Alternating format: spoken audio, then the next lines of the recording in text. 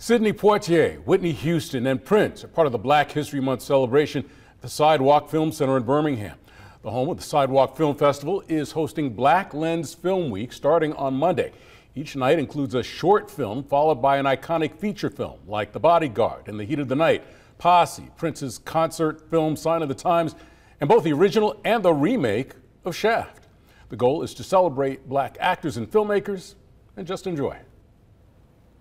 It's my hope that people come and have a good time, have fun. You know, we're going to have happy hours starting each night at 5:30. So come hang out with other creatives.